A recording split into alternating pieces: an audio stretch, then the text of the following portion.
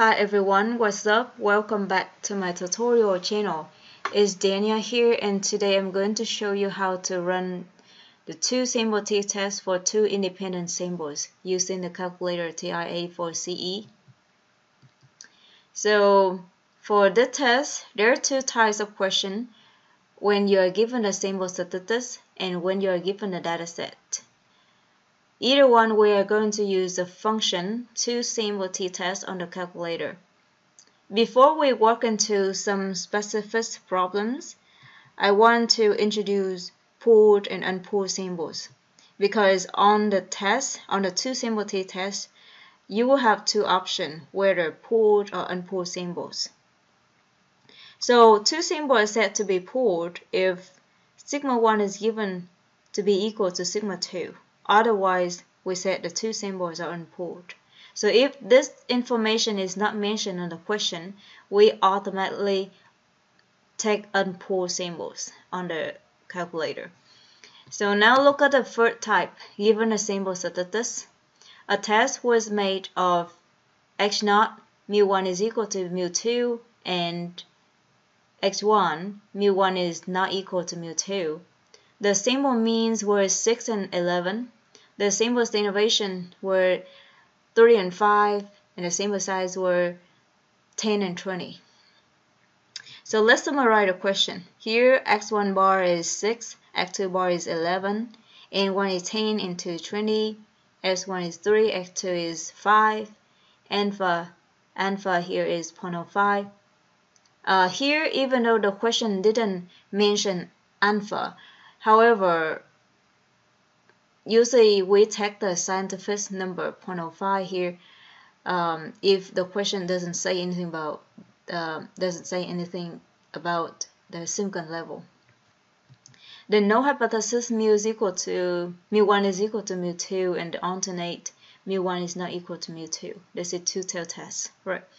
And the question didn't say anything about sigma 1 and sigma 2, so we are going to use unpooled symbol, and we are going to use a function two symbol t-test. So now let's look at my calculator.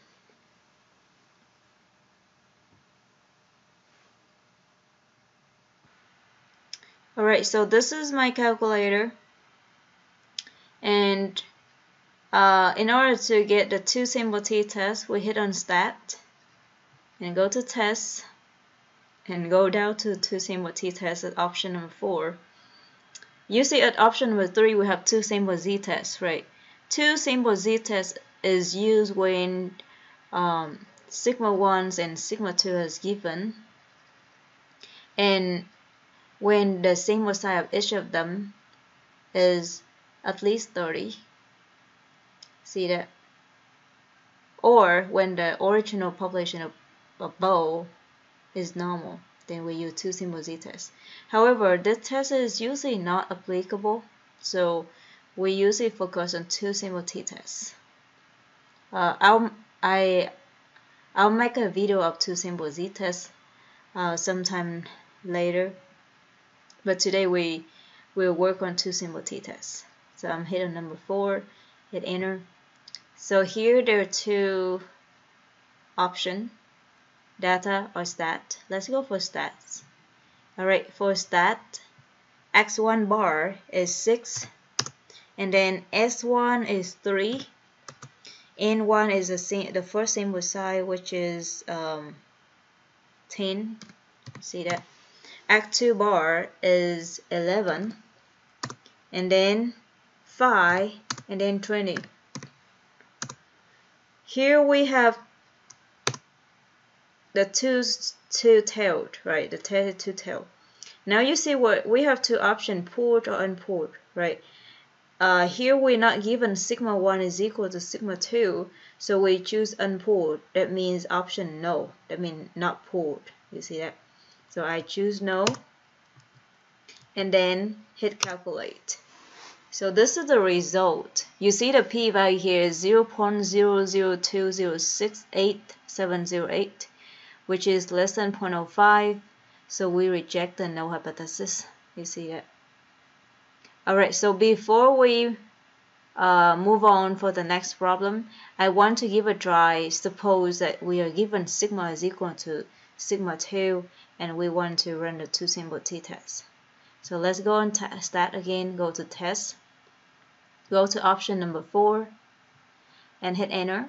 So here we have stat, here we have x1 bar is 6, s1 is 3, n1 is 10, 11, x2 is 11, x2 is 5, n2 20 is two-sided.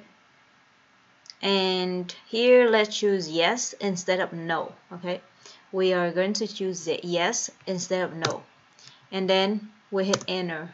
So we see that the p-value is slightly different. You see that the last p-value is smaller than this p-value. However, you see usually it doesn't affect the decision much. Like you see either pooled or unpooled might give you almost the same decision. You see that? So that is the first type. See that?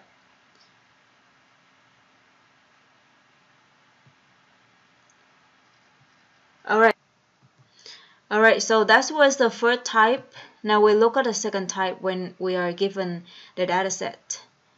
Recovering from surgery. A new surgical treatment was compared with a standard treatment. 7 subjects received the new treatment, while 7 others, the controls, received the standard treatment. The recovery times in days are given below.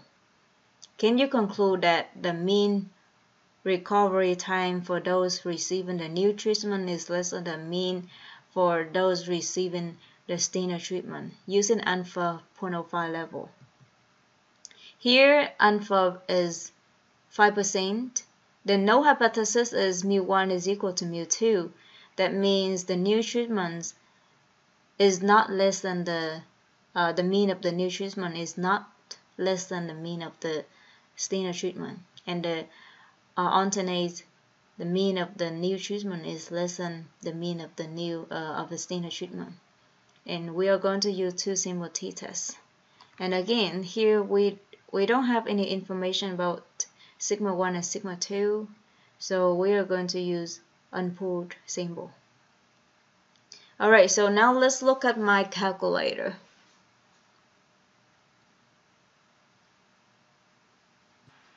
Alright, so now for the second types, we are going to enter the dataset before we run the test. So I'm going to hit on stat, go to edit. Here in list L1, I have couple of number, so I'm going to clear the list. So hit stat, option 4 to clear list. Second L1, comma, second, actually there's nothing in L2. I clear list and then hit stat again. Now we are going to enter the dataset into L1 and L2. Make sure it's in the order. Here I make treatment to be L1 and control to be L2. So I'm gonna make control and then 13 and then 15 and then 19 and 21, 24, and then for L2, let me see if I missed any number. 12, 13, 15, 19, oh, it should be 20, and then 21, and then 24. This is 20, and then 21, and then 24. L2, we got 18, 23, 24, 30, 32, 35, 39, then hit stat, and go to two-symbol t-test, then choose dataset. Alright, this time we choose dataset.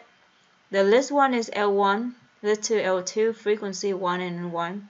Now for the alternate hypothesis, we have mu1 less than mu2, so it should be the middle option. You see that? And here the question didn't indicate anything about sigma 1 and sigma 2, so we choose no for the pooled. That means it's not pooled, it's unpooled. And then calculate. And calculate. Right, so this is the result.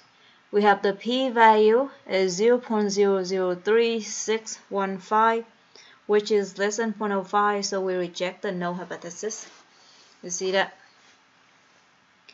And now I'm going to correct the question. Assume that we do know sigma 1 is equal to sigma 2.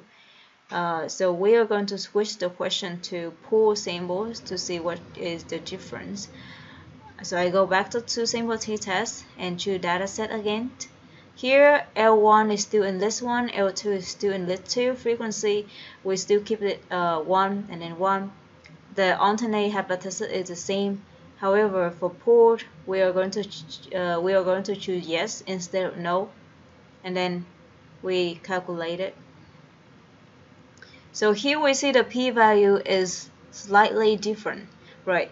The last p-value was 0.0036 something, and this is 0.0027 something. It's slightly different, you see that? However, in practice, we usually can just use unpooled, because sometimes we can assume that sigma 1 is equal to sigma 2 is not given. So that's it how you run the two sample t-test on calculator TI84 CE. Alright, so that's it for today. Thanks so much for watching my video. I'll see you guys next time. Bye bye.